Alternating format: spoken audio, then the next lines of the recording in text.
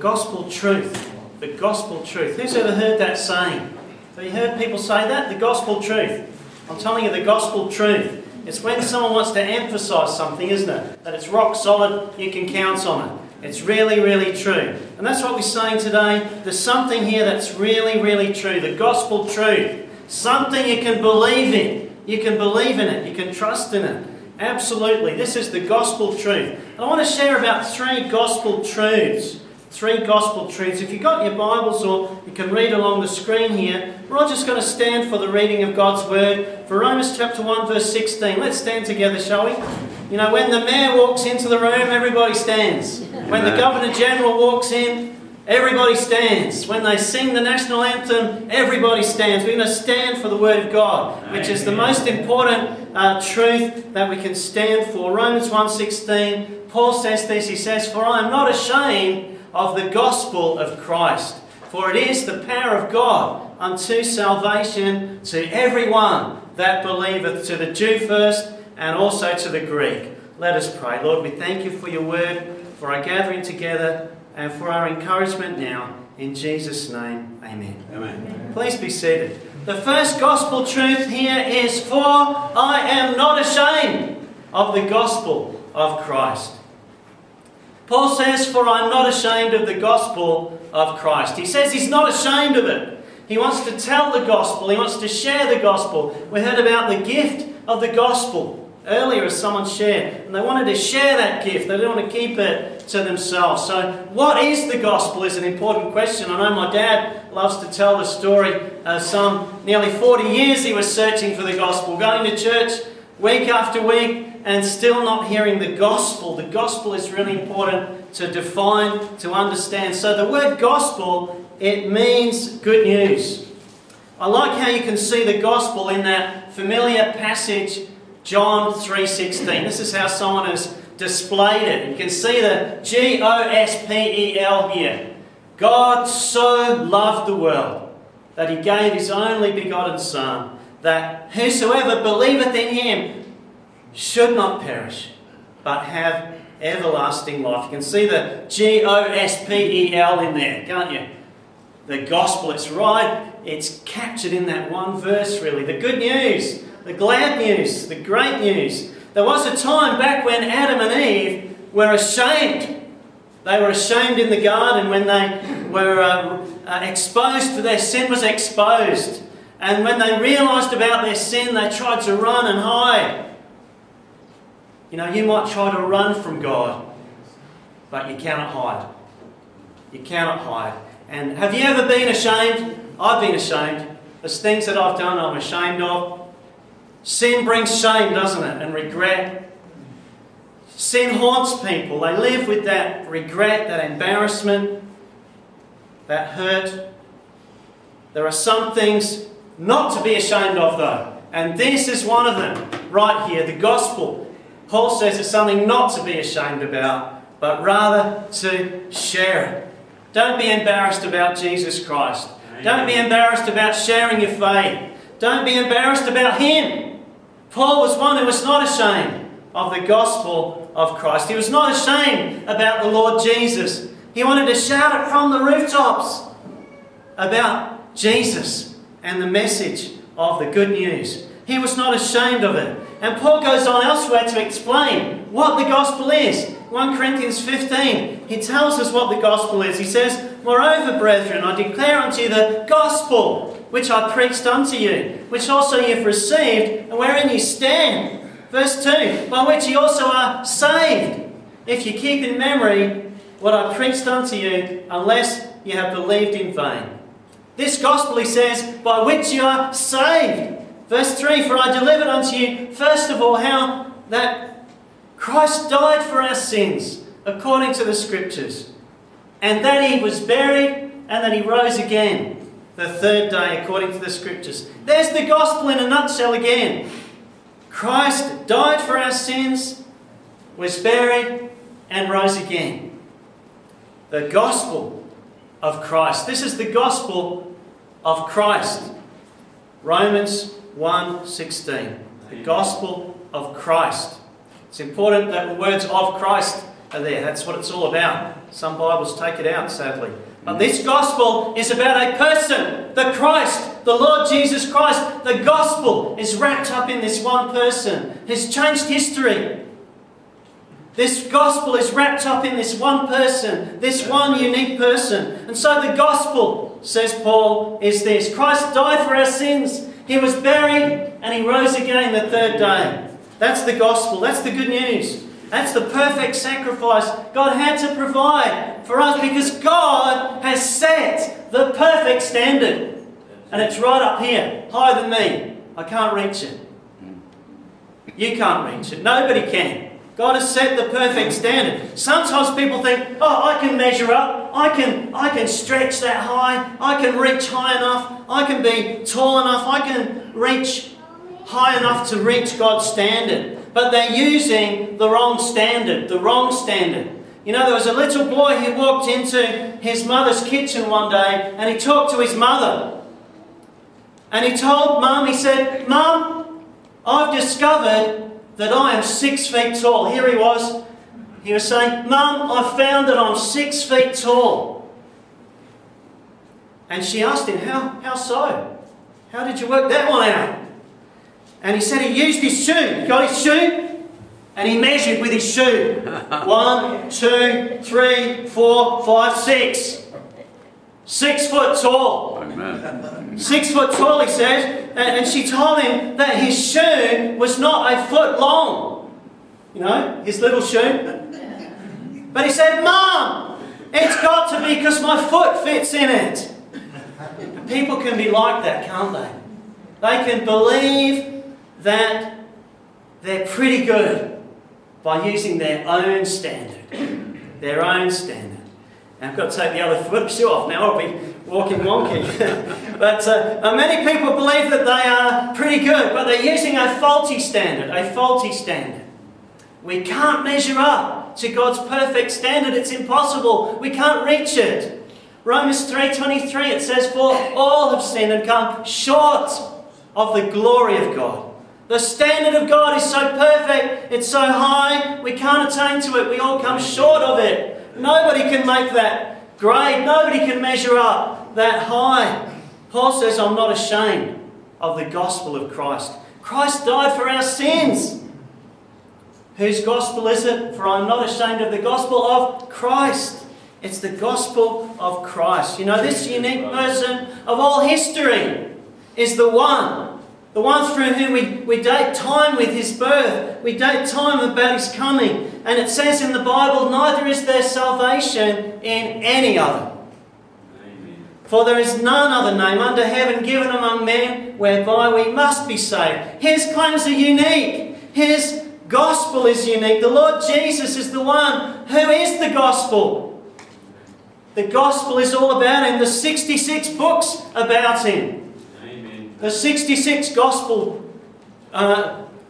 versions, if you like. 66 books about the gospel, about Christ. The theme of Christ runs right through the pages of your Bible. Through every book, every page. Jesus equals salvation. Jesus equals salvation. Now his very name, Yeshua, as you could say, it's probably pronounced in lots of different ways, but the name Jesus, in every language, it means Saviour. It means God is the Saviour. Jehovah is the Saviour. Yeshua, salvation. And this one gospel that will save you is the gospel of Christ. His name. Only his name. And now it's important that we're aware that there's lots of different gospels. Different kinds of gospels.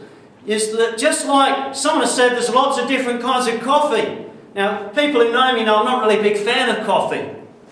You know, it doesn't matter what kind of coffee you give me, but I'm told Adam probably knows about Starbucks, and I don't know, have they got any Starbucks in Adelaide? No, not here yet.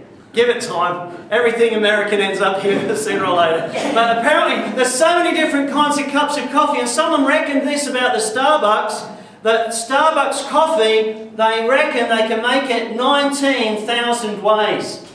There's 19,000 kinds of coffee you can order. So I'd hate to see the order list, you know, when you go to a menu, it's hard enough when there's 10 choices, let alone 19,000. 19,000 different ways to make your cup of coffee, but there's only one way to be saved. Amen. There's only one way to be saved. Lots of different kinds of gospels, counterfeit gospels. You can choose from a smorgasbord. The gospel of self-esteem, the gospel of self-worship, the prosperity gospel maybe, the positive thinking gospel. Maybe you could pick from the Mormon gospel, or the gospel of Scientology, the gospel of the Seventh-day Adventists, the gospel of Freemasonry, the gospel of some other kind of religion or philosophy. But the gospel of Christ stands alone. Amen. The gospel of Christ is the one and only gospel that will save your soul. This message is unique. This message is absolute. One gospel, one saving name. And this gospel that we need, the gospel that we need, the good news, the only good news, the only real good news, in contrast to all the counterfeits and the false gospels, is the gospel of Christ. Amen. Everything hinges on this man alone. Colossians 1:14, it says, in whom we have redemption. In other words, we get set free because of His blood. Through His blood, even the forgiveness of sins, who is the image of the invisible God, the firstborn of every creature. For by Him, not through Him, by Him, were all things created that are in heaven, that are in earth, visible and invisible, whether they be thrones or dominions or principalities or powers, all things were created by Him and for Him. Amen. And He is before all things, and in Him all things consist. He is unique, and He is the head of the body, the church, who is the beginning, the firstborn from the dead, that in Him, that in all things, He might have the preeminence. Praise God for the gospel of Christ, for that saving name. There was an old-time preacher called Spurgeon who said this: it is not thy hold on Christ that saves thee. It is Christ. It is not thy joy in Christ that saves thee. It is Christ. It is not even thy faith, though that be the instrument. It is Christ's blood and merit. Amen. Christ's blood and merit. This is good news, isn't it? Amen. Isn't it good news? Great. Glad news, joyful news, and it's a person. That person is Christ. 1 Timothy 3:16. It says, great is the mystery of godliness. God was manifest in the flesh. Amen. God clothed in human skin. We can't comprehend it. No. We can't fathom it. We can't get our heads to grapple with that. God was manifest, revealed in the flesh, in human skin. And God came in Christ to save. This is the gospel. This is the message we love. The message we must speak up for and stand up for and not be afraid. Don't hold it back. It's a priority number one. Numero uno. Isn't it? Is that what they say in Spain? Absolutely number one. This is more important. More important than finding the cure for cancer. More important than anything your mind can reckon with. Nothing is more important than this one truth. The good news comes at a price. The Lord Jesus bore our sin in His own body on the tree. Not just the pain and suffering, the mockery, the spitting, the scourging, the flogging, the bruising, the beating, but our sin. Our sin was there. And this gospel, we should want to witness it. We should not be ashamed of it. We should want to declare it, whatever the cost, even at risk of our life. We don't face that in Australia, but some do face that risk. At risk of rejection, at risk of persecution. This news is too good to keep to yourself. Amen. It's too good, it's too important, it's too precious. This is good news, and it must be told. It must be told. It's our obligation, it's our privilege to proclaim it, to not be ashamed. Not ashamed. Be willing to stand up for it and be unashamed. The first gospel truth is, for I am not ashamed of the gospel of Christ. The second gospel truth is this, for I am not ashamed of the gospel of Christ, for it is the power of God unto salvation. This is the gospel that saves. It's powerful. It says the power of God unto salvation. It's not the power of positive thinking unto salvation. You can try really, really hard to think really, really positively, but you're not going to be saved by that. Amen. It's not the power of philosophy. You might get PhD after PhD and still not find the power of God unto salvation. It's not the power of our performance. It's not the power of good works unto salvation. None of these things can bring salvation. Salvation is not by religion. Yeah. Not by religion. It's not by holy water or by holy smoke. Amen. It's not by confessing your sins to a priest. It's not by baptism. It's not by church membership. It's not by self-righteousness. It's not by praying a parroted prayer that you don't really mean. Salvation is by the power and working of God Himself, by His Holy Spirit, demonstrated for us. God's plan of salvation is effected by God's power. And thank God for it. Thank God for it. You can know it. You can know it. You can know it. Romans 5:8 it says, "But God commendeth His love towards us in that while we were yet sinners, Christ died for us." Yeah. Christ died for us, for us, for us, for us. And God makes salvation happen by His power. Jesus, it means Saviour, salvation. Matthew 1:21. You know, they use these verses sometimes at this time of year, but they think nothing of it. Yeah. It's just Jesus lying in a manger. No, it's Jesus, the glorified Saviour, the Christ, our King, our Lord, our Master, and He's coming again. Amen. And she shall bring forth a son, and thou shalt call his name Jesus, for he shall save his people from their sins. The Lord Jesus didn't come just as some kind of prophet, just as some good kind of teacher, just as some kind of religious instructor. Jesus came as the Saviour of the world, the Saviour of our world, to save us from our what? Sin. Jesus came to save people from their sins. Man's condition is sin. Man's condition is sin. You can't get around it. You are sinful. You are a sinner. The Bible says that all have sinned. All have sinned. Every one without limit. Every single one. So every single man, every single woman needs this one Saviour. Yeah. He shall save His people from their sins. Praise God. Salvation comes by His power. It happens by His grace. By His grace, it's a gift. As we heard before, Javier said, it's the gift of God. At the end of it all the glory goes to God. Salvation, it's God's saving work by God's saving power. The wholeness of your soul is made possible because of this one truth, the gospel truth, that He has come to save us from our sins. The gospel of Christ. And so God has come in Christ to deliver us from destruction. It's the rescue plan for planet Earth, if we'll but receive it. True liberation, not in some kind of revolution or some kind of mass movement or climate change or you name it. It's not going to save the planet. There's only one who can save this planet. Amen. And His name is Jesus. That is His name. And that is the one that can save your soul. That one and only name. God's rescue plan is Jesus. Yeah. There was a preacher wrote this: a man may go to heaven without health, without riches, without honours, without learning, without friends, but he can never go there without Christ. Amen. You can't get to heaven without Christ. I'm sorry, but I've got to tell you the truth. The truth is you can't get to heaven without Christ. Glory. You can't get there without Him. It's the one and only way. I'd be lying to you if I was trying to pat you on the back and tell you there's some other way, because there is no other way. Amen. Today our world is filled with people who are seeking some other way. Some other way. I'll do it my way. What does that song go like?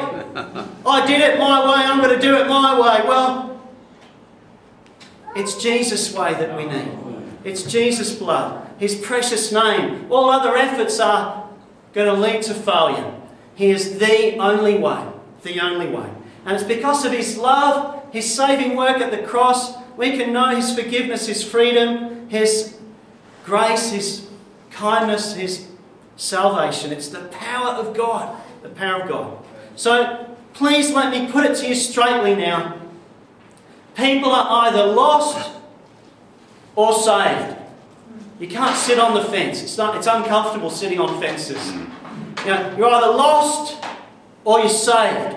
The good news is you can go from here to here. Amen. It says we pass from death unto life.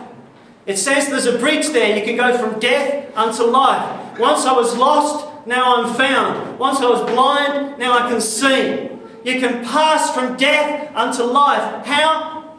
Jesus. He bridges that gulf. Salvation is His saving work, and it's His rescue plan.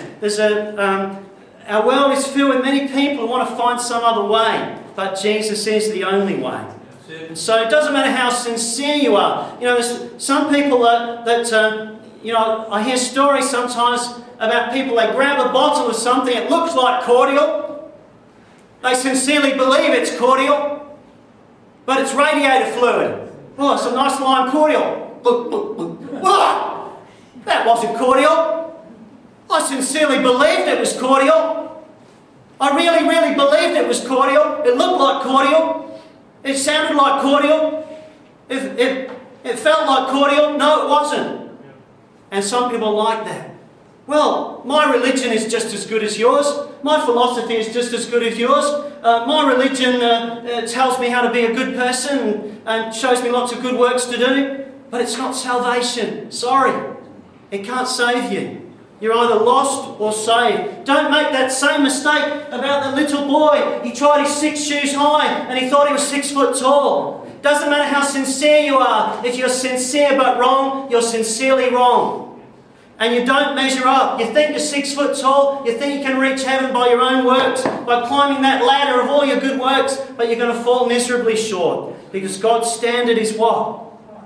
Perfection. That's what His standard is. Your good works fail you miserably.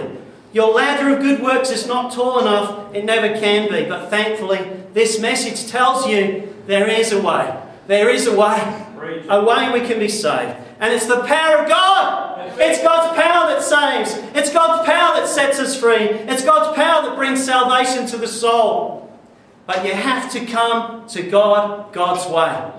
So we've seen the first gospel truth. For I'm not ashamed of the gospel of Christ. The second gospel truth. For it is the power of God unto salvation. The third gospel truth. For I'm not ashamed of the gospel of Christ. For it is the power of God unto salvation. To everyone that believeth. Amen. To everyone that believeth. To the Jew first and also to the Greek. This third truth, this gospel truth, this glad message for your soul, this good news, this great news, this glad news, of which we are unashamed, is this. This glad news that we want to be standing up and speaking out and shouting out and telling the whole world, God giving us breath to, is that by the power of God, you can be saved. This gospel is to everyone, everyone that believeth. It's got worldwide application. God started with the children of Israel and then He included us. Wow! He included us. It was the children of Israel, this little group of people. And then God said, wow, you can come in too. You're welcome too. He says, come in. He invites all. Whosoever will may come. It doesn't matter what your family is, what your tribe is, what your colour is, what your culture is, what your custom is, what your country is, what your tongue is, whatever is. Revelation 14, it says that John saw an angel in the midst of heaven with the everlasting gospel. It's still everlasting. It's from everlasting to everlasting, the gospel. And he says that he preached it to the dwellers on earth of every nation and kindred and tongue and people. That includes you and me, doesn't it? Yeah. That includes people from Sudan, doesn't it? People from the Philippines, doesn't it? People from Scotland, people from England, people from Wales, people from Spain, people from Elizabeth. Every tribe, tongue, nation, saying with a loud voice, fear God and give glory to Him, for the hour of His judgment is come. And worship Him that made heaven and earth and the sea and the fountains of waters. Friends, this gospel is everlasting and it's to everyone. It's universal. Universal. This gospel, this news, this good news, this glad news, this great news is for everyone. Everyone that believeth. Amen. The way is open. There was a preacher talking about when the Lord Jesus died and the temple curtain was torn in two. And this preacher was telling about the temple torn in two. You know, it used to be just a select few would go into the Holy of Holies. It was just a select number. And what happened when Christ died at the cross, the temple curtain was torn in two. And there was this great big hole. Really, it was torn into two pieces. And there was a man listening to the preacher this day, and he said, "How big was that hole?" And the preacher said, "It was big enough to let any sinner pass through." Amen. That's how big it was. It was big enough to let any sinner through. And the Bible tells us of a new and living way. He's made it open. He's torn the curtain. He's opened the veil. He's opened the way. He's opened the door. He's opened the gates. And we can tell this message far and wide. We want to because we should be unashamed of it. Unashamed of it. Do you believe? Do you believe? Maybe you don't feel like you're saved, even though you do believe. That's a problem people have too. I don't feel saved enough. I don't feel the goosebumps or that warm and fuzzy feeling or that spooky spiritual feeling, that magical feeling that some talk about. And D.L. Moody saw a man who felt worried that he did not feel saved. And this preacher Moody said this, he said, "Was Noah safe in the ark?" Certainly he was. Well, what made him safe? His feeling or the ark?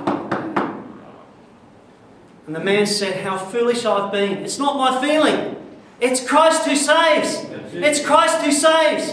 And his eyes were open and he realised, yes, it's Christ who saves. If I'm in the ark, if I'm in Christ, I'm safe.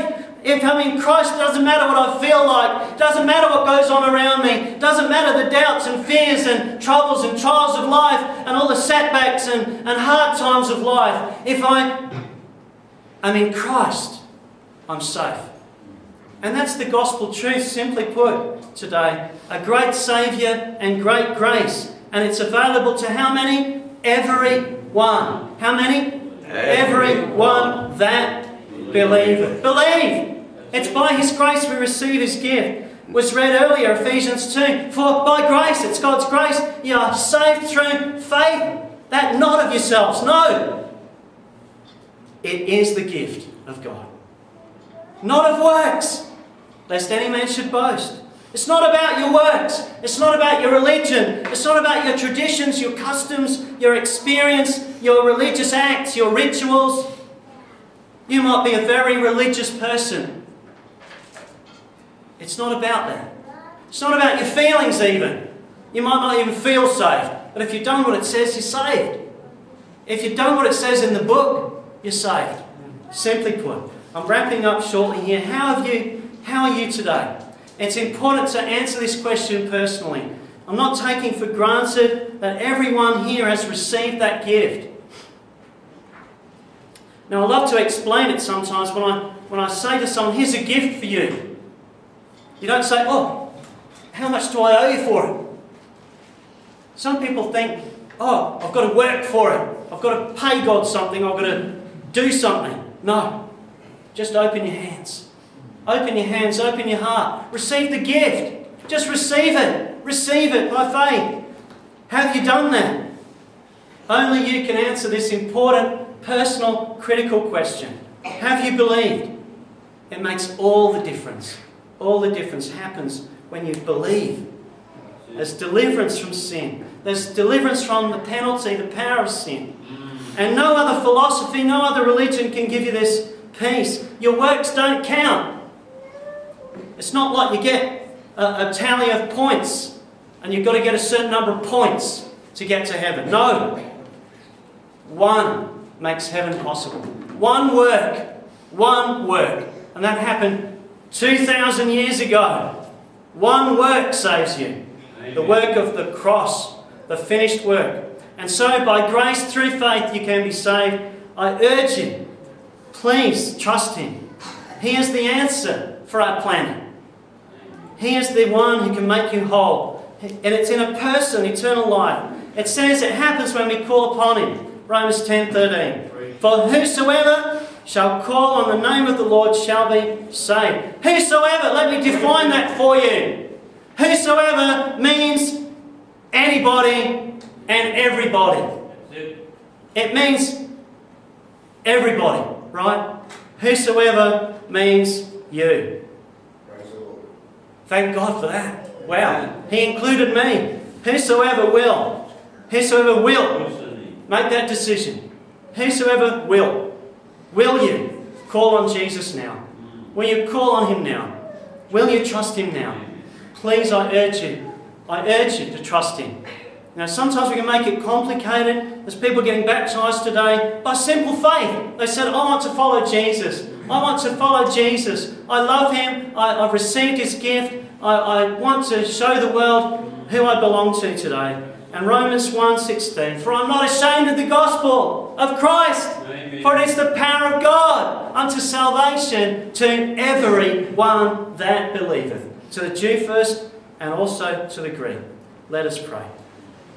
Lord God, we thank You that the gospel, this good news, includes us. It's not limited to a certain children of Israel, it's to Your children who will call on You and be saved. We thank You, Lord, for each one here today.